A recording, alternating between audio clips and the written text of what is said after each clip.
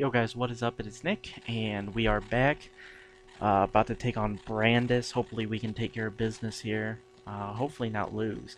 I'm still going to upload tournaments I play and I lose just to show that some decks don't always work out. So we're going to go scissors here. Okay, draw. Of course. Rock. Scissors. Woo! If I would have picked scissors again, we would have tied again.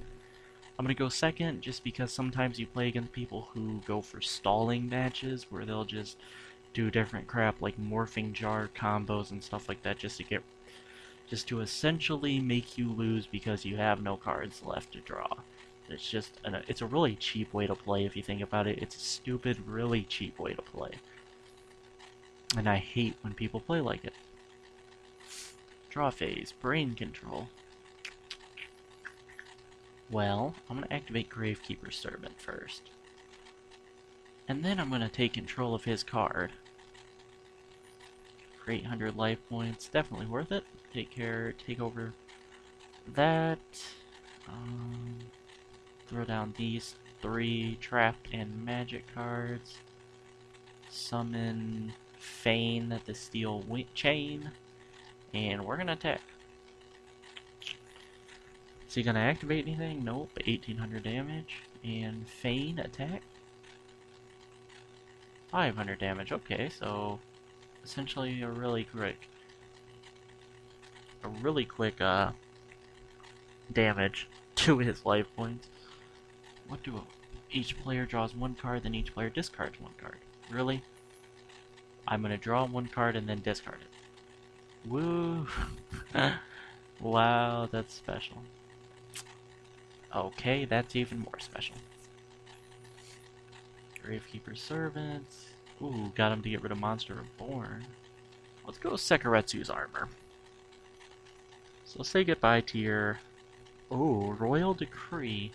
Well, I have a special card for your Royal Decree can suck on. Solemn Judgment, baby. I was gonna do a heck of a lot of damage, but it's worth it. So, say goodbye to your Royal Decree. And then say goodbye to your monster. What do I got? Breaker the Magical Warrior. Okay, let's see here. You can remove 1 spell, counter. I don't even know what that is. I'm just gonna go for the attack. Screw that face down card, which is Mirror Force. Of course. Of course it's Mirror Force. I don't know why I would expect anything more. I'm not gonna waste my negate attack on that. Screw that. 300 damage, I can take that. Give me a monster. Of course it's Book of Moon. The most annoying card in my deck. And phase. No, I don't want to. If I wanted to activate it, I would have activated it. Ooh, Dark Dealings. Ooh, I'm getting rid of Book of Moon. Okay, well there goes my... What is going on? Whoa. Whoa, whoa, whoa. Why are they powering up? Why did they power up? I'm so confused. Okay, well I'm summoning Sirocco the Dawn. So, yeah, that's happening. And then I'm going to take out Scar, Scout of Dark World. And he's going to add a Baron, King of Dark World. I don't even know what that card's effect is, but we're running low on cards already. And he's sacrificing. Never a good thing.